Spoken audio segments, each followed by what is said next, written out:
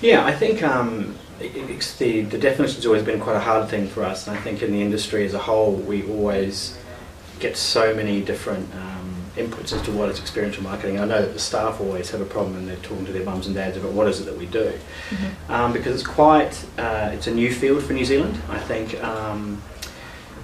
we're definitely in a very immature market here.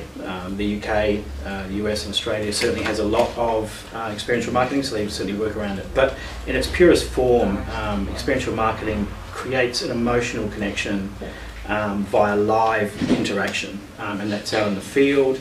That's through, it's a variety of different things. It can be a stunt, it can be a brand activation at a shopping mall, it could be something that a sponsorship leverage work that's happening at a sport event or a music event, anything that even goes down to as far as sampling.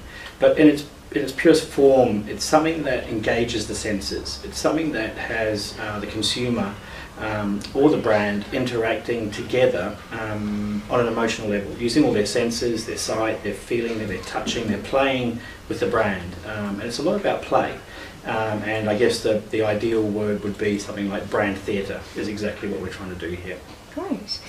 So could you tell me a little bit more about EMANZ? Yeah, so EMANZ is the Experiential Marketing Association of New Zealand. We formed up about 7 years ago. The top agencies in New Zealand got together and kind of realised that it was quite a new form of marketing, and it wasn't very well understood. Even now, it's still a bit of a challenge. But and we also saw that there were a lot of agencies out there kind of doing stuff a bit ad hoc, doing things a little bit cheeky, doing some guerrilla stuff that was a little bit illegal, and that was giving the industry a bit of a bad name. So we got together and we decided to form a code of conduct, which obviously gives us a remit to provide the best work. And that involves us working closely with councils, working closely with a lot of the event owners, with shopping malls, working with insurance companies, all the people to make sure that everything is covered off safely and properly with the brand activation, and that we're not doing anything illegal, anything that's going to have the police come in if we're doing something a bit naughty and a bit cheeky. And I guess also it was formed so that we could kind of showcase best practice through awards, and as they do around the rest of the world.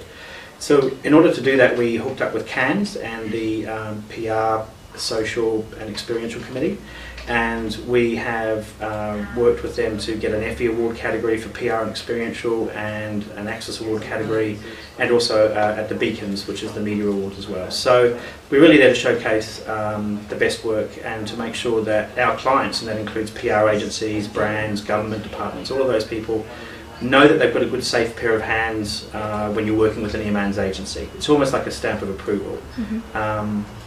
What we also, we've now got 25 agencies and companies within that remit now, and we get together we have a committee that gets together every month, and we discuss the latest issues and problems, and then we have a gathering once a month where we get a speaker along to talk about some of the highlights within the industry. Great. Yeah. So tell me, how does Experiential work with PR? Yeah, and I think it's a really interesting relationship actually. I think Experiential is the perfect fit, and hence why a lot of PR agencies have their own events department, if you will. I don't think they'd necessarily call it an experiential department, but they would certainly call it an activation department or an events department internally. And what experiential marketing does, and an experiential campaign can do, is create a really good story. It's something that PR can hang their hook on. Whether that be a stunt, whether it be something that's happening at a sporting event, as I mentioned earlier, or at a music festival. It's a bit of live theatre that creates a story, and that story then comes down to the PR agency's job to amplify that. When you do an experiential campaign, we really don't want it to just live in isolation. We don't want it to just be at the Warriors, or to be a one-off event that you've seen on the street or stunt. We want it to be amplified, and that amplification is key. It's key because it creates and generates a really positive word of mouth about that brand or that product or that service, and then it can get shared. So obviously with digital now, and obviously with digital press, social media, these channels can really amplify the work that we do. And amplification works in spreading that positive word, but also gives us a tool to measure what we've done. So that if our brand activation, our brand experience that we've created has been a success, we'll know there'll be loads of column inches. will know that it's been spread around the world. We'll know people have been talking about it on their social chatter. They'll be tweeting about it. They'll be sharing photos that they'll be taking photos with their mobile phone. And PR helps us to, as an experiential agency, we don't have that ability to have those contacts to help that amplification process. But most of our campaigns now will have a PR element to them. And whether that could even be linking with a radio promo or something like that we've worked with a PR agency on. And then I think over the last 2 to 3 years particularly, we're being engaged by a lot of PR agencies to bring their creative idea to life, to make sure that it's run properly in the right location with the highest footfall, to get all of those people down there to create a really good event, and then they'll follow up with the PR and the media after that, and grabbing that earned media. Yes. So could you give me a couple of examples of recent campaigns that use Experiential? Yeah, I think on that social media front, I think what we're finding is that, we've even got our own social media department now within this business, because we know that every activation, using mobile now, everything that you do can be shared, and we want it to go viral.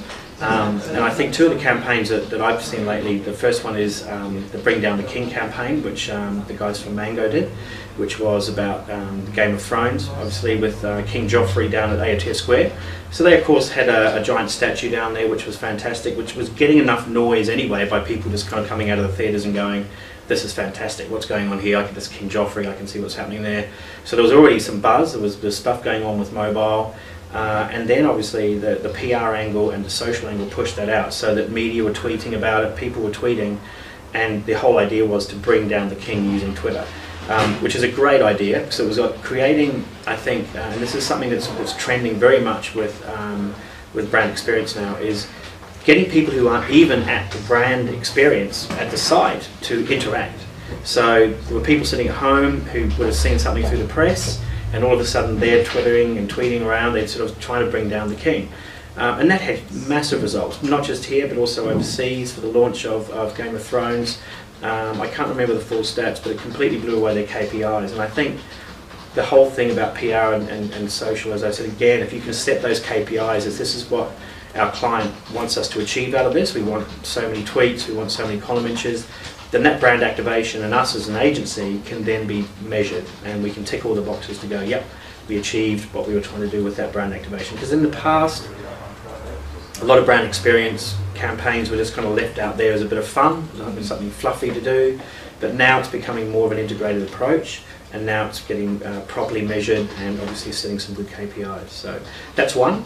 I think obviously the big one from last couple of years has been the mini driving dogs, or mini and SPCA driving dogs, and again a really good creative idea that came out of the PR team and the draft team, that was then brought to life through very, very good activation that was really thought through. So again, the challenge of working with a good experiential marketing agency is that you've got to make sure it works. Your brand can look stupid out there if it goes wrong. At the worst, let's say King Joffrey fell over and hurt somebody. It's making sure that the people who are running these things are experienced, and I guess that's something with the Experiential Marketing Association. Our guys have obviously got decades of experience in running these things. But driving dogs, again, a very quirky little campaign to do. But once the PR plan was put into place, that obviously went globally viral, and it was such a hugely successful campaign for them, both for Mini and SPCA. I think they really thought that through. The idea was really well produced, and then the amplification was great.